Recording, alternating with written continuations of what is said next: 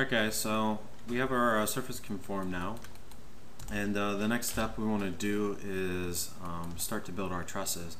And we're going to use this reference geometry because if you look at it, if I actually come in here, and what I'll do is I'll right click and just kind of hide that surface.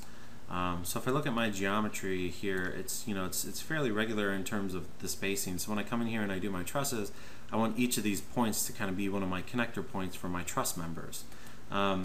So with that being said, if I kind of unhide what I just hid here, you can see if I want to try and slice this up and pull some spline data off of here and do some manipulations with it. One, I have cuts in it, so I'm going to have gaps in my spline data when I start to go in and cut and extract this stuff. And also it's not very evenly spaced because we just threw that subdivide modifier on there to get it divided up enough to have it smoothly merge down to that surface that we manipulated. So again, it's not kind of the best thing to do in terms of building my truss in a very fluid and quick way. So what I want to do is I'm going to first hit T for top and Z for zoom, and with that surface selected, I'm going to go under tools and go into array, and I just kind of want to get a copy of this off to the side to work with. So I want to, under type of object, select copy. I'm going to select 2 for my count, so I have my original 1, and then I want to make a second copy over to the side. And then if I look at my axis here, axes, I have Y, and then I have my X axis. So I'm going to come over here and just say a number like 2,000 feet.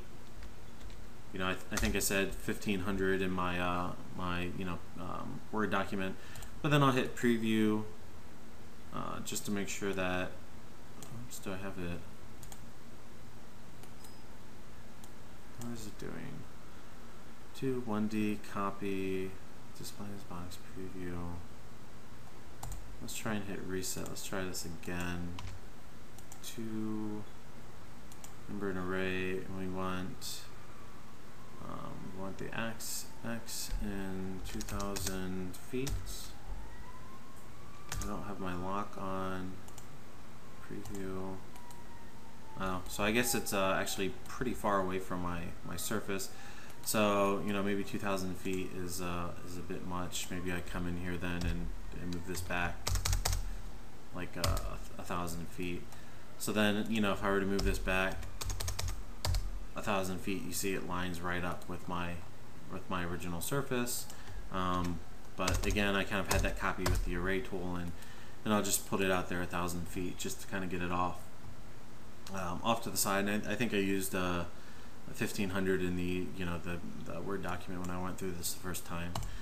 But I basically just want that copy off there to the side. I then want to come in and I'm going to import that same geometry that we used before, the roof plan detail, and same stuff as before, but all the vertices okay.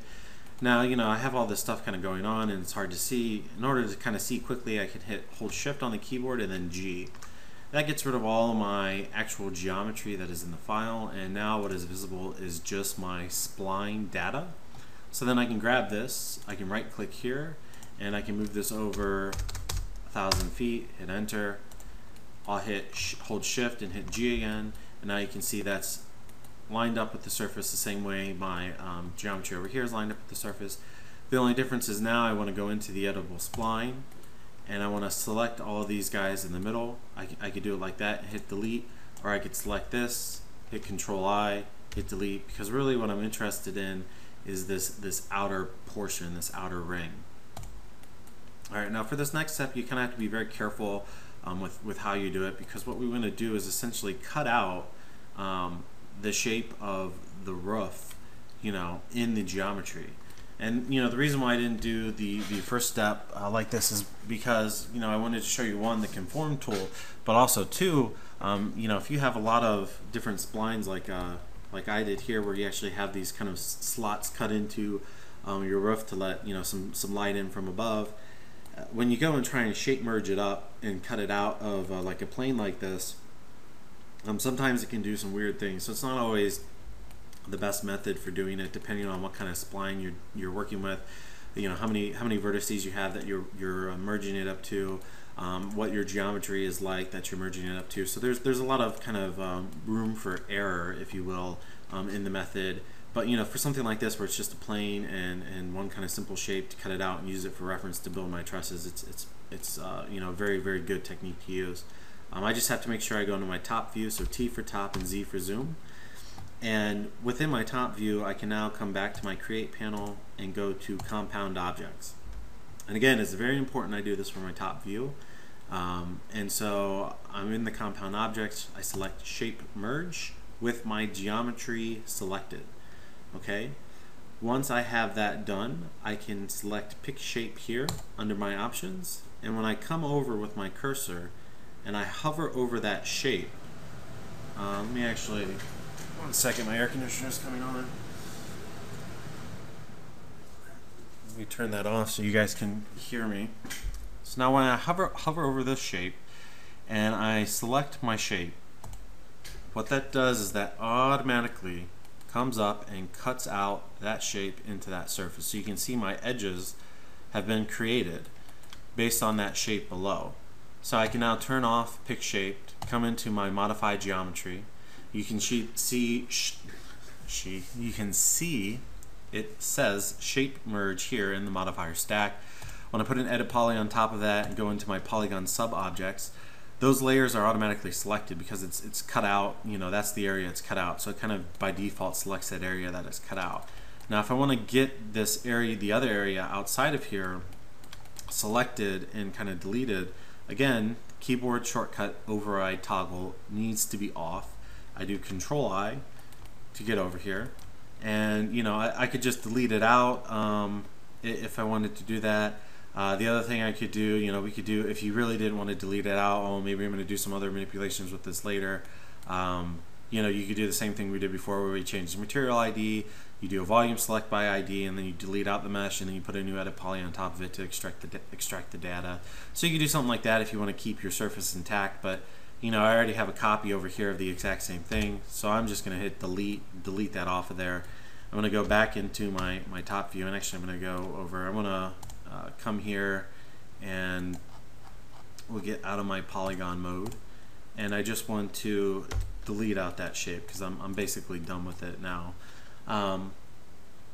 So what I'll do is I'll go back into my top mode, I'll come into now my edge layer, and I'm going to go to my graphite modeling tools because there's a handy loop mode here where I can click on the loop mode, and when I click it selects this entire line. If I come in here and just select, you know, loop with this off, I have to come up here, click loop, and then it selects everything. You know, because it's just selecting one portion, and then I hit loop and it selects the whole thing. So if I have this activated, I can quickly just click. You know, I could even zoom out some, click here, and Gizmo's kind of getting in the way, but I can, you know, quickly kind of do that and get all of my geometry selected very quickly. And again, if I had just done that same selection technique with that off, it would have only grabbed, you know, these segments here in that row. So I would have had to do that for each one of these rows if I didn't have that looping function on. You know, it's the same with the ring function. If I needed to grab these guys going in the other direction, you know, running this way, you know, I could do it like that. But I have to kind of go in here and grab each of these, or you know, go in here and grab each of these. So you can see, you know, it's grabbing all of them at once, but at the same time, you know, it's not exactly quite as quick as just coming into the loop mode, which I find is just a little bit faster. And see if I can do this here, just grab all of these guys. Once I have them selected, right now it's geometry, and within my edit edges here, within my edge sublevel, I can create a shape, or you know, basically line work from that geometry and from those edges that I have selected.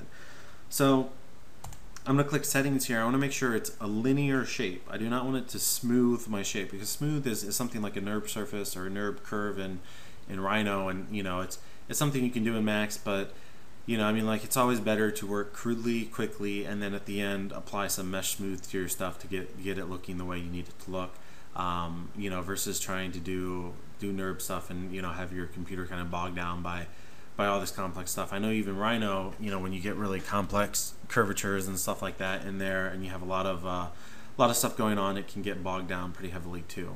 So I'm going to go ahead and click OK here for this. As soon as I click OK, again, if I hold well, first I'll come up here and I'll just get out of my edge mode just so I'm off of there. So you see it's kind of overlapping. I really can't tell. I can kind of tell by color what's going on, but a very easy way to just grab those lines is if I hold Shift, hit G, you know, my lines are right there, and that's the line data that I've extracted from my surface. I can then grab that line data, come into my spline subcategory. You know, the spline subcategory is a little bit different. I have a vertex, a segment, and you know, a spline subcategory. But I can come into here and select all of my splines. And what I want to do is actually I want to go into my front view. So F for front and Z for zoom.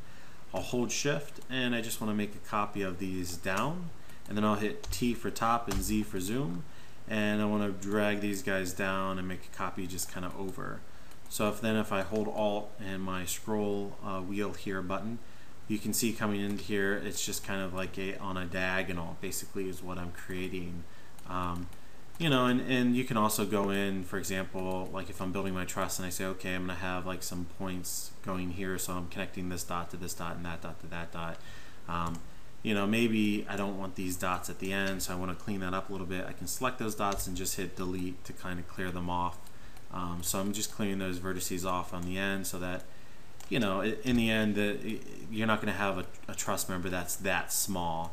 You know, obviously that's like even spacing, you know, but where that comes in and, you know, it's close enough that you can just kind of arbitrarily come in and say, okay, we don't need those 2 points at the end at that very tight spacing. So again, I'm just cleaning this up a little bit just so that, you know, when I go to build my trusses, it doesn't look funky on the ends in turn, you know, especially here where it's very, very close to the end segment. I can definitely delete those off. You know, but also be wary because you see here that geometry is bending there, you know, at a different angle, and when I delete that off, it kind of just straightens it out a little bit. So it's not going to match your surface like perfectly if you kind of come in here and clean these up. But, you know, just for purposes of kind of clarity, I definitely want to just kind of get rid of some of these ones that are very close to the end here. And just do a few more of these, and I think that should be good enough. Looks like there's 2 more over here, and that should do it. So we kind of have all of our spline work, and now we need to come in here and actually begin to build our trusses off of this spline work. So I'm going to stop my video actually here just because, like I said, I don't want these videos to get too long in length. So I'm going to stop this video here, and when we pick back up, we're going to continue building the truss.